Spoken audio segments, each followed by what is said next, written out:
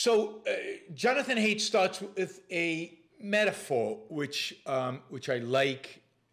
It's a metaphor that's going to get me off on a tangent, but it's probably a metaphor that is worth talking about because it both is shows you the quality of the Jewish Christian God, and also it serves as a metaphor for life today. So the metaphor Jonathan Haidt uses is that of the Tower of Babel. And I don't know how many of you remember the story of the Tower of Babel. How many of you remember it from when you read the book of Genesis? I'm curious, how many of you have read the book of Genesis? How many of you have read the Old Testament? I'd be curious to know. Anyway, in the book of Genesis, we are told that the descendants of Noah, actually, achieve great things, and they are successful, and they are confident, and they are excited. And what they do is they go out there and they actually build a skyscraper. They build a tower that is reaching the heavens. And wow, I mean, this is like, I don't know, 5,000 years ago. And they're building this amazing, really, really, really high tower, a feat of human engineering and coordination and work together. And it's quite spectacular. And God looks at this, and he's offended. He's offended. And I'm quoting here, this is Jonathan Haidt quoting the Bible. I assume this is a good translation. I don't know. And he says, look, they are one people, and they have all one language. And this is only the beginning of what they will do. This species, these human beings, this is me now. They have one language, they're one people, they're united, they can communicate, they can trade, they can build stuff, they're making stuff, they're achieving things. And this is only the beginning of what they will do, God says to himself. I guess he's talking to himself. Nothing that they propose to do will now be impossible for them. Wow. What a great statement about human beings. Isn't that terrific? God should be super happy. This creature he's created, nothing they propose to do will now be impossible for them.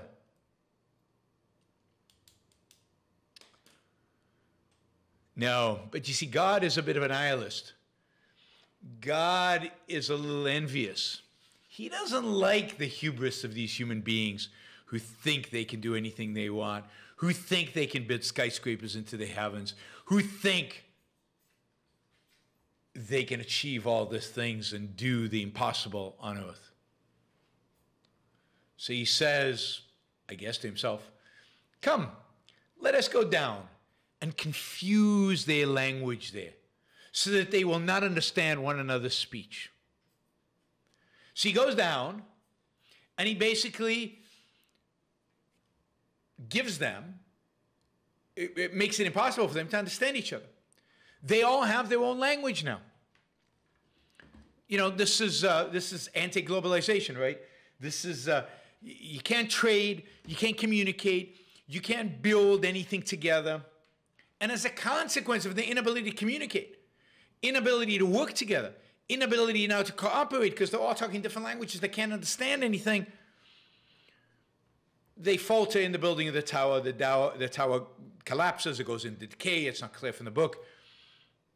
But that you get this complete and utter fragmentation of society. Complete fragmentation at the individual level. So Jonathan Haidt is drawing the comparison to the world in which we live today. What we've got is more than tribalism, he tells us. It is complete fragmentation. It's person against person. We live in a society that is hateful, and that is a society where people are going after each other, and a society where there is very little unity, coordination, trust, common language, the things that are necessary to build, create, make. Now, I think this analogy of a Tower of Babel is a really powerful one. It goes to the idea of disintegration, and it goes to the idea of the importance of concept and language, and the ability to communicate, and the ability to trade, and the ability to cooperate. It goes to the importance of all of that, and I'd say one of the great beauties of the modern world has been ability to, in spite of the fact that we speak different languages, in spite of the fact that we come from different cultures, in spite of all that, the amount of cooperation, the amount of communication, the amount of wealth creation that has resulted from the cooperation and the communication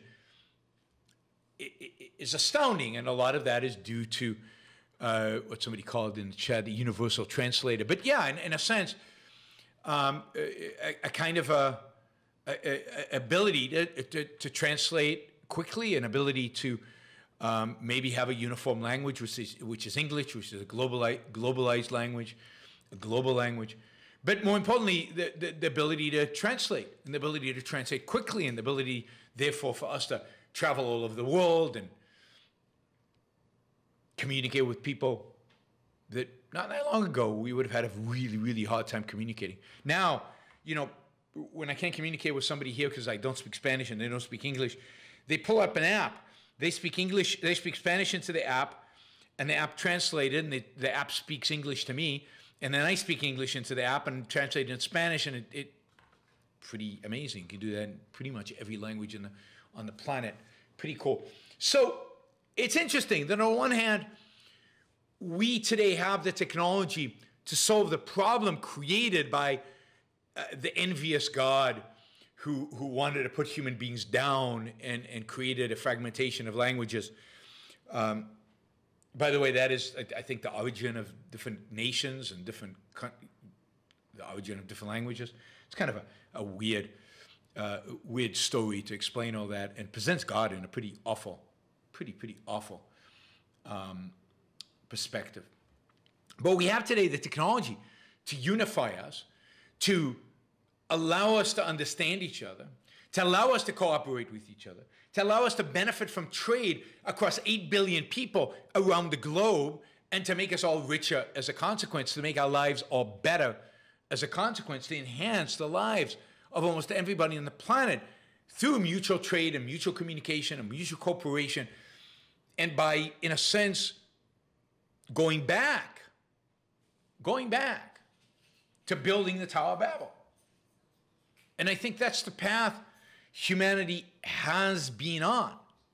It's been on a path of greater and greater cooperation, integration, cooperation, building, wealth creation on this upward path. But Jonathan Haidt tells a slightly different story. He says, certainly since the early 2010s, the United States started completely fragmenting, losing trust in one another. And he blames, for all of this, he blames social media. So I'm going to disagree with him, because I don't think, oh God, Adam Campbell says, "Your on Bible study is the best. I've always wondered why God never told mankind the earth was round. It never occurred to me it was out of jealousy. Most Christians haven't read the Bible. Ignorance is bliss." Thanks, Adam. And yes, maybe you should do, that's an idea. We should start a Sunday school. And maybe the episode of the Iran Book Show, every Sunday, we should take a passage from the Bible and study it together. And I think that would be hilarious. If we could get a good translation, that would be a lot of fun. And I know many of you, I have indeed read almost the entire Old Testament. I think the five original books, first books of the Bible, I think I've read more than once, and we studied them at school. So we not only read them, we studied them, we studied commentary on them. For pretty much every grade in school in Israel, you study the Bible. There is a Bible class as part of, and you matriculate. In your matriculation, you take a matriculation exam in math and in physics and in history and in English and in Bible studies. Everybody does. It's a required course.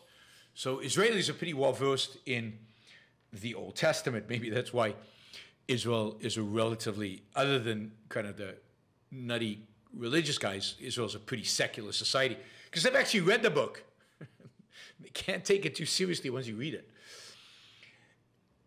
So Jonathan Haidt says, we basically are disintegrating. And I have a lot of sympathy for this because I think there's a lot of truth in it. We have, over the last 10, 15 years, we have, as a culture, we have lost trust in all of our institutions. We've lost trust in our government. And both sides. Left hates the government, right hates the government for completely different reasons, but they hate it. We've lost trust in our institutions of our universities, our schools, our teachers, and in each other. We don't like each other. We don't trust each other. Indeed, we hate each other. I mean, the vitriol that the left expresses towards the right. I remember this really came, the first time I really realized this was in an episode of Curb Your Enthusiasm. Episode of Curb Your Enthusiasm. I don't know if you've seen that show. Hysterical show. Really can be really, really funny and really, really embarrassing sometimes. Anyway, this is a show, Larry David at the time, I can't remember what season this was, but this is a season where he's still married. He's married to his wife, and I think for their 10th wedding anniversary, his wife says, you can sleep with anybody. Once you can go out there, find a woman, you can sleep with her, you can have sex with another woman. I'm fine with it. Go do it. So the whole season, he's trying to sleep with somebody. His wife gave him permission. This is the ideal scenario. She's trying to sleep with somebody. Anyway, he finds somebody, right? An actress, I think, and this is in her trailer, and they're making out. And they're about to have sex, and from the corner of his eye, he sees a picture. I think it's of like George Bush, right? And he stops, and he says, "You're a Republican?" And she says, "Yeah." And he says, "I can't have sex with a Republican." And he goes into this complete, like Larry David does, goes nuts over the fact that this woman's a Republican, how should be a Republican? He can't have a relationship with a Republican woman. And, she's like incredibly good looking and everything. And she's just, this is the thing. This is the one time he's going to have to sleep with another woman with his wife's permission. And he can't go through it, not because of anything, not because of morality, not because of he doesn't like her, not because he doesn't love her, not because he's not attracted to her, not because of any of those things, but because she's a Republican. And that's when it kind of hit me. Yeah, there are people who are like that. It's not just they disagree. It's not just that they think the other party is wrong. It's that they literally despise the other party. They literally hate the other side. I think that's the first time it really hit me as an expression in the popular culture, of that.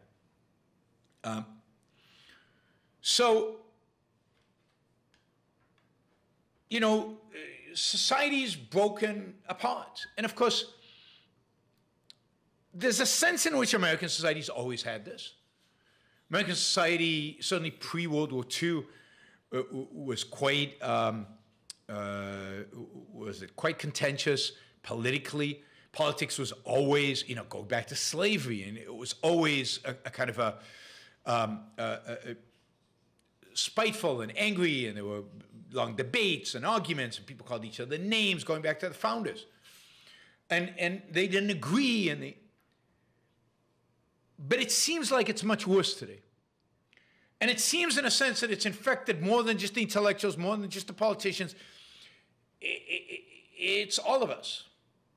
And again, Jonathan Haidt, as we'll get to, blames social media for this. And that it's a distrust of all the institutions, one of the things he mentions is the news, obviously, newspapers, TV stations, and so on. But again, universities and government and all these institutions, we now resent, we hate, we don't believe, we don't trust. And of course, he doesn't say this in the article. I will say it. I think what we've grown most distrustful of is, or put it this way, what used to unite us in spite of all the divisions, what used to be common among Americans in spite of all the divisions, was a particular sense of life, was a particular view of the world that don't tread on me, I can achieve anything, leave me alone, let me be free. So a sudden, and this was true, I think, in the past of left, right, maybe not the progressives, but the thrust of the American people had a deep respect and love for the Founding Fathers, a deep respect of love for America, but a deep respect and love for America, not because of the beauty of the countryside, not because of its religiosity, that's Tucker Carlson's view of America, but they had a deep respect and love for America because it was the land of the free, because it was the land of opportunity, because it was the land of, leave me alone, let me do my thing, let me go and achieve. And maybe I'm giving you my explanation for all this before we even get to Jonathan Haidt's. That has gone away. That we no longer trust. We don't no longer believe that this is the land of opportunity. We no longer believe that this is a land of freedom and liberty, and with good reason, right? We don't share that view. We're now divided and entitled into looters, moochers, producers. We divide ourselves and have been divided by the mixed economy into fighting over how to divide the so-called pie, rather than going out there and pursuing our dream and achieving and succeeding. We're now squabbling off of the crumbs that are left to us by the welfare state. So if I had to pinpoint the origin of the division in America, the origin of the fragmentation in America, it is the welfare state, and it is the mixed economy. It is the complete disintegration of any kind of ideology. And the horrific way in which we've been taught history, the Founding Fathers, and the principles on which this country was created. And this is true, again, left and right. This is not, I blame them all. So, yes, on the right you get love of country, you get patriotism, but you don't get love of America. You get love of country. Fill in the blank. But a love of America requires understanding of American principles. It requires the understanding of what America stands for. It requires an understanding of what liberty and freedom are. And that's what we don't have, and that's what's causing this fragmentation. But see, Jonathan Haidt can't see that. And most of the intellectuals today can't see that. Because they occupy the mixed economy. They are the mixed economy. They, these what I consider better intellectuals, certainly better intellectuals of the left, they occupy this mishmash, this convoluted middle, this no principled stand, they can't quite articulate what made America great and what changed. Well, what changed was less liberty, less freedom, greater and greater dependence on the one institution we should not depend on, which is government, beyond our safety. The government. So you see this from all these intellectuals in the middle. They are intellectually a mixed economy. And that cannot hold. And the culture of a mixed economy cannot hold. A culture says, we want freedom, but not too much. We want people to be responsible for themselves, but we also want to give them a robust safety net at other people's expense. We want entrepreneurs, but we want to control them.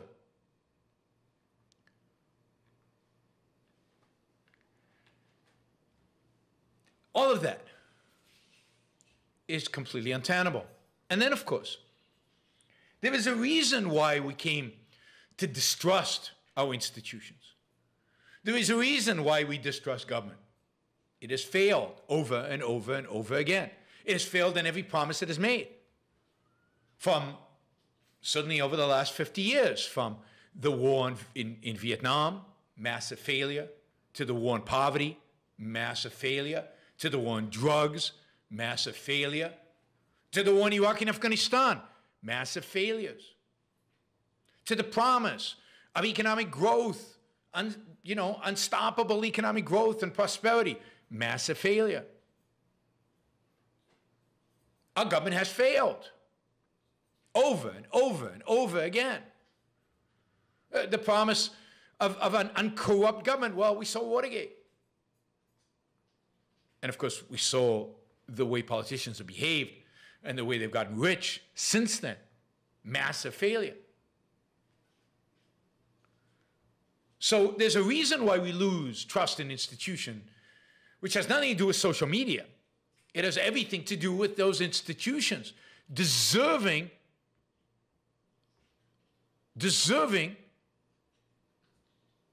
that we stop trusting them. There's a reason we've lost trust in the universities. Universities have become, and not just over the last 10 years, as Jonathan Haidt would argue. No, systematically over the last 100 years, they become more and more and more captured by one philosophical attitude, view, political attitude, view. Has become less and less open debate, new ideas, less and less respected, less and less treated well. I mean, how many, just as an objectivist, how many times do I hear the story of students telling me that they're afraid to bring up Ayn Rand's name in class? Not afraid because the professor would challenge them, ask them difficult questions. Afraid because the professor would dismiss it out of hand and not even want to relate to it, not even want to comment on it, dismiss them and Ayn Rand completely out of her, completely dismissing the student themselves. And of course, that has become the scope of what is acceptable in universities has shrunk and got narrower and narrower over time.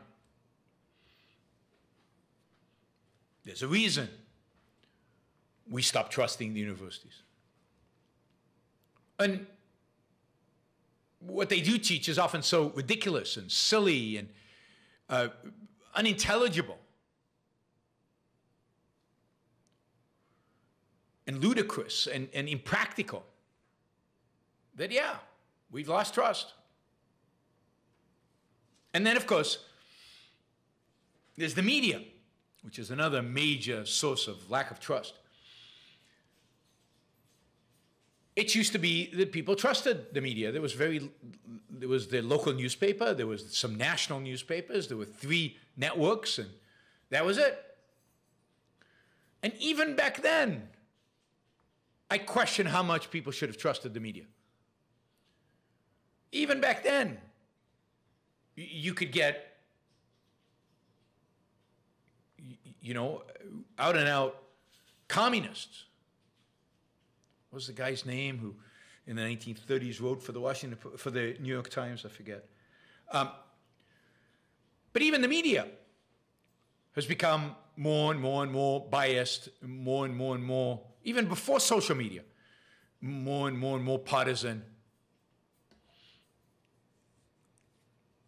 social media has made that much worse, but I doubt that started with social media. It seems to me it started with cable news, but of course cable news, one of the reasons cable news was successful was because it started before that.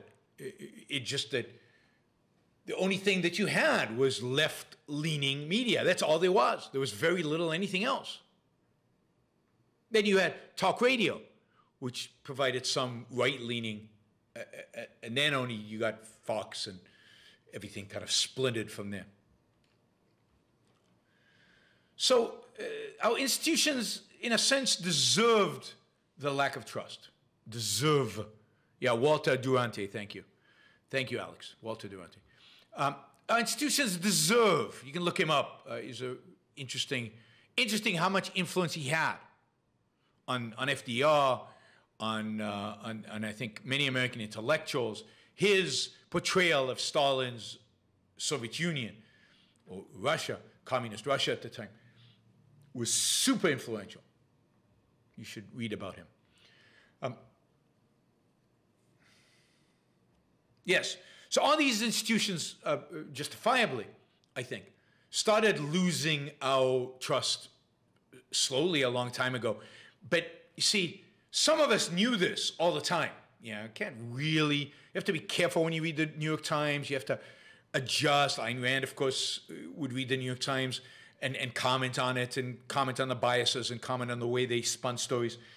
And we all knew this, but it didn't become popular. It didn't become something everybody knew until more recently. So the lack of trust was something that evolved. It's something that has grown, and that social media has allowed to explode, allowed to come out and dominate the scene. Because what indeed does social media do? And it's interesting that Haidt, and I've seen others do this, they point to a particular moment in time as the beginning of the deterioration of social media. Because if you think about early social media, if you think about Facebook and Twitter in the early, particularly Facebook in the early days, or in some other social media platforms before Facebook, the primary thing that they were good for, it was you put up pictures, you chatted with friends, you discussed common interest, it was all free, you connected with people you hadn't connected with in a long time. This is a MySpace, right? MySpace. This is a wonderful thing. This is just communication, creating new spaces, new groups of people who share particular values. But what happened is, I think, people would share information about themselves, but it was limited to the people in your group, in your universe, right? And that, in a sense, changed. And it's changed, I think in 2011, right, is the year where everything in social media changed. Because it changed when social media introduced first the like button, so people could come and like your stuff. Then Twitter introduced the retweet button, which basically not only expressed liking the stuff, but now sent whatever it is that you tweeted to everybody that I know and affirmed my support of what you were tweeted. So now I was voting in support of you. Facebook immediately followed with the share button. And as soon as you got the retweet and the share, things just exploded. Now again, these things exploded into a world where we were already losing trust in institutions. But suddenly, you had millions, tens of millions, hundreds of millions of people suddenly participating in what they thought was good, what they thought was bad, what they think was okay, what they think should grow, what they think should shrink. Suddenly, everybody got a vote.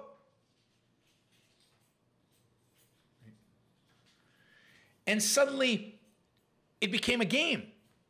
Who could get more likes? Who could get more retweets? Who could build the biggest audience? Who could get the most subscribers? And how do you do that? Well, you do that through outrage, offense. It turned out that, you know, the things that got the most positive response on Facebook and Twitter were the things that were angriest, the things that were most offensive, the things that took the most craziest stands possible. And suddenly the world started fragmenting into little groups of people angry at other groups and achieving success and fame on the particular social media through attacking other groups.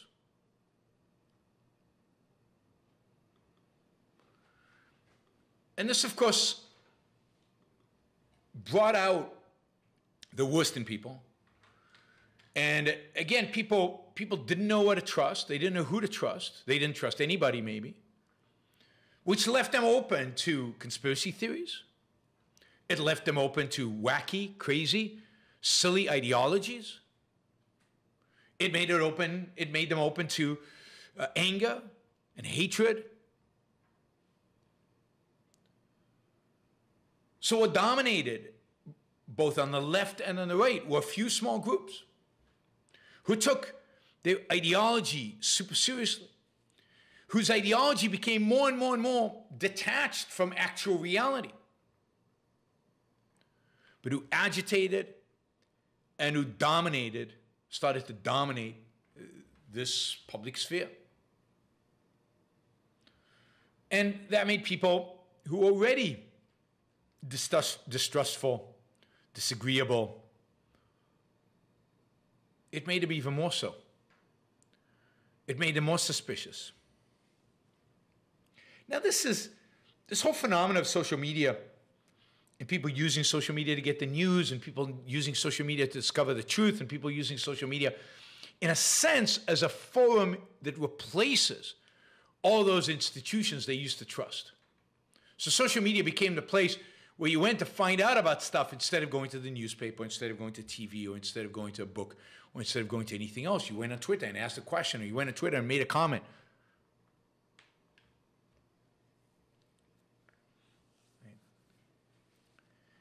Now, there's something here that's interesting, and I'm going to just talk about this for a second. This is me thinking aloud, if you will, because I find this interesting.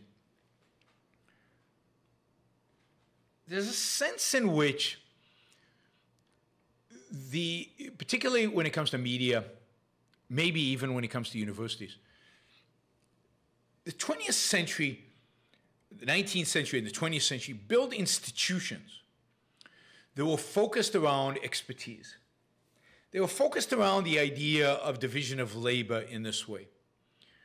Most of us are too busy, making a living, getting to work, raising families. I mean, particularly in the 19th century, early 20th century, we spent a lot of time at work, a lot of time scraping by, a lot of time getting by. We didn't have time to investigate, to figure out exactly what's going on, to have vast opinions about lots of different things. Most people accepted a certain division of labor where the media were experts. They did their job. They got the news, and we consumed it. And we did our thing. And who has time to question what they're saying? Who has time to figure out biases or anything like that? We're just accepting. And there's a certain sense, the same at universities. People didn't read that much. People didn't know that much. People weren't exposed to that much information. There were experts. Those experts told us. And I think most people just accepted what the experts said in pretty much every field, from the intellectual fields to the sciences to medicine to pretty much everything. But what has happened because of a combination of two things. What has happened because of the combination of more free time, wealth, more time to read, more time to investigate, more time to think. Even for the average person, the work week is far shorter. We have a lot more time on our hands. We have fewer kids. We have a lot more time on our hands. So the combination of having more time on our hands with the internet has suddenly brought vast quantities of information to our fingertips, to our eyeballs, to right there, right in front of us. It's right here. Why do I need the New York Times when I'm getting the information directly from the sources? Supposedly, at least. Why can't I come to conclusions? Why can't I decide? Why? What do I need? What do I need the experts for? And what we've seen is this idea that, well, I have enough time. I can figure out what's true and what's not. I don't need to listen to experts. Everybody can figure this out. We have access to the data. It's right here. It's right in front of us. The internet gives us all this, and it's massive amounts of information. It's unbelievable amounts of information. So information went from being scarce, only the experts could access it, to information being massive. And our institutions fell apart as a consequence. Not a consequence primarily of this, consequence of ideas, but also this. Suddenly, we were looking at stuff and looking at what they were teaching in university, or looking at stuff and reading what they were saying in the newspaper and saying, this doesn't match. And people were doing this across the political and philosophical spectrum. These things don't match. What's going on here? And suddenly everybody thought they could become an expert. You saw this more than anything, you saw this with COVID. Everybody suddenly became an expert in statistics. Everybody was reading studies. Everybody could tell you what a good study was and what a bad study was. Everybody could tell you what drugs worked and what drugs didn't work. Everybody had an opinion about the vaccines. Everybody had an opinion about masks. Everybody had an opinion about everything. How many people are actually qualified to have an opinion about any of these things? Very few. Very few. But the internet, social media, and our time, particularly during COVID, we had lots of time, gave everybody the impression that this isn't hard. Of course, it is hard. It's super hard. And of course, what really happened wasn't that people were looking at studies. People just picked and chose based on who knows what, emotion mostly, which experts they wanted to listen to. But now they had access to 1 million experts. Yeah, many experts got it wrong. And almost all the amateurs got it wrong. Because epidemiology is a difficult field. It requires years of study. Statistics is a difficult science. It requires real study. And it's statistics in particular, particularly probability theory, is super counterintuitive. Your intuition doesn't work when it comes to probability.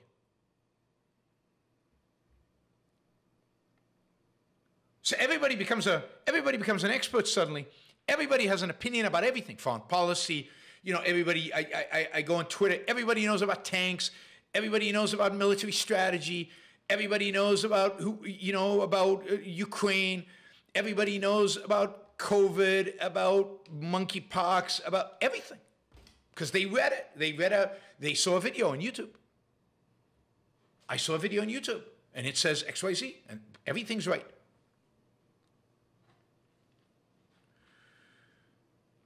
So you really get this perfect storm in the 2010s.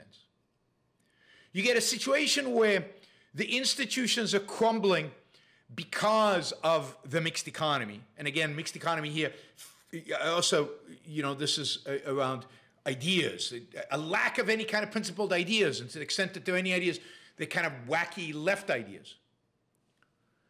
A mixed economy of the soul, and a mixed economy of the economy, and a welfare state. So the institutions are crumbling. We're losing trust in them anyway. And then you get the internet in around 2000, really, mid-90s, early 2000s, just flooding us with information. And then on top of that, you get social media that now takes that information and puts it in bite sizes and allows us to consume only the information from people who agree with us already. So it's reinforcing the ideas that we have, reinforcing our supposed expertise. So when we go and look up COVID, we only see the experts that agree with us. We don't see anybody else. And if we see anybody else, they're presented as, oh, those wackos, those crazies.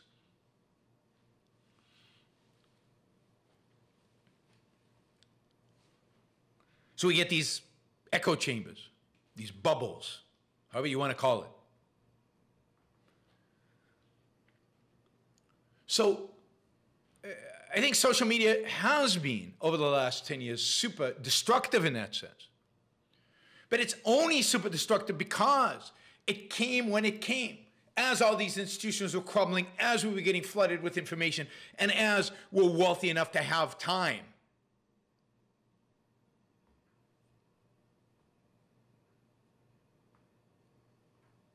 To have time to supposedly analyze all this. Thank you for listening or watching the Yaron Brook Show. If you'd like to support the show, we make it as easy as possible for you to trade with me. You get value from listening. You get value from watching. Show your appreciation. You can do that by going to yaronbrookshow.com/support, by going to Patreon, Subscribestar, Locals, and just making a appropriate contribution on any one of those channels. Also, if you'd like to see the Yaron Brook Show grow, please consider sharing our content and, of course, subscribe. Press that little bell button right down there on YouTube so that you get an announcement when we go live. And for those of you who are already subscribers and those of you who are already supporters of the show, thank you. I very much appreciate it.